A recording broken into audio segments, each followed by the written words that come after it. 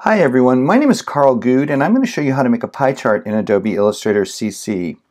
Over on the left you have a tool palette, and one of these little tools is a charts tool. You'll see it looks like a bar chart. If you hold down the mouse button, you will be able to pop out a pie graph tool. I'm going to go ahead and select that. When I draw a box on the desktop here, what I get is a spreadsheet. Now I can import data using this icon here on the top left here, or I can just type it into this spreadsheet directly, which is what I'm going to do because I'm going to keep this as simple, and I'm going to make up the data. It's not real stuff, but it'll show you how to make one. I'm going to go ahead and type in some fruit names. Everything you type into the spreadsheet will occur up here into this box up here, and it gives you a 1. It doesn't know what you want to do, so it just automatically gives you a 1. I'm going to go ahead and type in apples, pears, kiwi, it's short and fast, and grapes. We'll add bananas, there. Now, I'm going to go ahead and pretend that they're maybe, let's say it's price per pound or something, but I'm just going to keep this simple and go 1, 2, 3, 4, 5, just to get some data in here. You never want to have it put icon, like symbols like a $ or commas into the spreadsheet. It only recognizes periods and whole numbers. So if I go over here and click on the check mark at the top right of the input box, you're going to find something wrong. When you click on that, it looks like circles. This is a very valid chart type, and it does represent the proportions that I typed in there. So in order to make a pie chart, you don't want to enter your data coming down the way you would typically enter data into a spreadsheet. It actually has to be tabbed straight across. I'm going to go ahead and click this icon here that says transpose row and column, and that now puts it in the proper format to be a pie chart. And I'm going to click the check mark, and there it is. Adobe has not realized that they are a design company yet, and so they make these really ugly charts. I'm going to go ahead and close this window by clicking in the red button here on the top left of the window, and I now have a chart that is still linked to the data. So if I decide I want to take out bananas, I can right-click on this, scroll down to the word data, open it up, and there are my bananas. I can just decide, I don't want bananas in there. And you can see that I click the check mark, it automatically updates it. So it is linked to the data. And I want to bring these legends, they're called, the labels from the key into my pie chart wedges.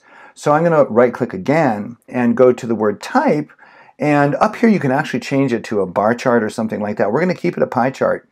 And we're going to go down here to standard legend, and we're going to say legends in wedges and say OK. And it pops them into the middle. I'm going to go ahead and zoom in on this. And now, pie chart, it's really important to know that pie charts are supposed to be 100% of whatever it is you're talking about. Maybe this is the 100% of the fruit I purchased today. It's all sitting on my counter. You can use whole numbers in pie chart wedges. You don't have to use percentages. It just has to be 100% of whatever it is you're talking about. We're going to pretend that we wanted to shrink this into fit in a certain space, like on a column on a website. And I'm going to come over here to my resize tool, scale tool over here. I'm going to click on that, and it has a two-part process. The first thing you get is a crosshairs, and that's like driving a nail into the point in the chart that you want it to stay stationary at. I'm going to click on that first point, and you can see that little blue crosshairs you get. And then I'm going to come over here, and I'm going to shrink it, and you can see how that stays in place. You can see that in the blue image that it is not staying circular. And so I'm going to hold the Shift key down so that it retains its shape and form, the circle. You don't ever want to create a pie chart in perspective. It distorts the data. It doesn't allow people to actually see the proportions by seeing the wedges as they are.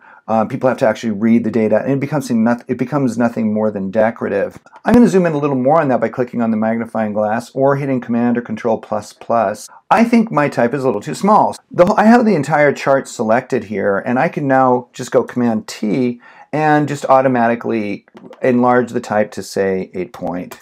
So once I know that the data is exactly how I want it, and I don't need to change the data in the spreadsheet, I'm going to go ahead and say Object, Ungroup this.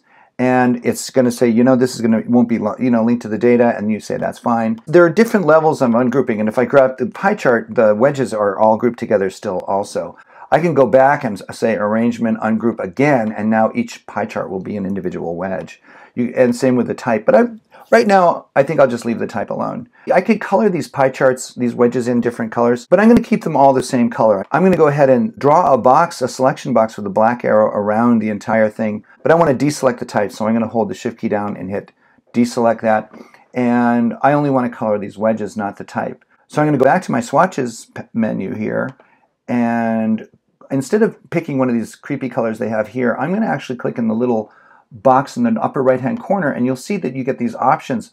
And I'm going to switch down to Open Swatch Library, and you have a lot of different things here. I'm going to click Earth Tones, which has all these colors that mix well together, they match. And I'm going to make this a color, making sure that the fill color is in the foreground, not the line color. And I'm going to select a color for the pie chart. I'll make it this tan color. And I'm going to make the lines white. So I'm going to bring the lines to the foreground here, and I'm going to click white. And so now I have white lines. I'm going to click on the type tool up here, and I'm going to go to the word grapes. I'm going to put a $sign and call this $2.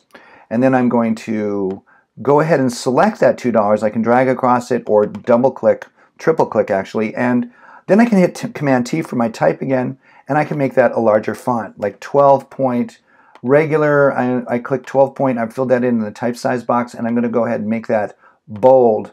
And now it says grapes $2. There's a bit of distinction in the typefaces there, which is nice, but there's still too much space between the two. So I'm going to select that again, and I'm going to go to the line spacing tool right here to the right of the size, and I'm going to make that about 12 point also, and you can see that that pops it right back down. And I think now would be a good time for me to ungroup these fonts, because actually I might want to move them around individually, and I don't want to have to use the direct selection arrow to do that. So I'm going to select these and go, I can actually right click and say ungroup right here.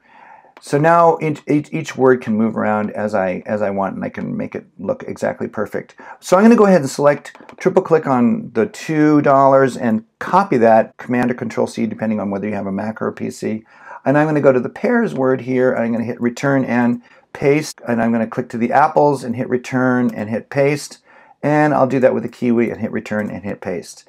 And so you see now I have that formatted type for each one. So there we have a pie chart, and very quickly I'm going to go ahead and put a little headline above it by clicking the type tool.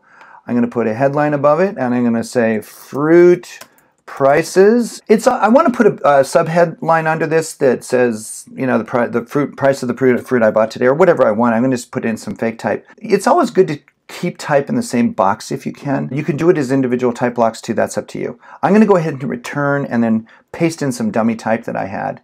And I'm going to go ahead and select that type, and I'm going to reformat it down to 8 point, and I'm going to make it not bold, and I'm going to make it tighter on the leading. I'm going to make it about 9 point leading, etc. More text here. And then I also want to make sure that I put in price per pound. Otherwise the numbers mean nothing. So I'm going to say price per pound.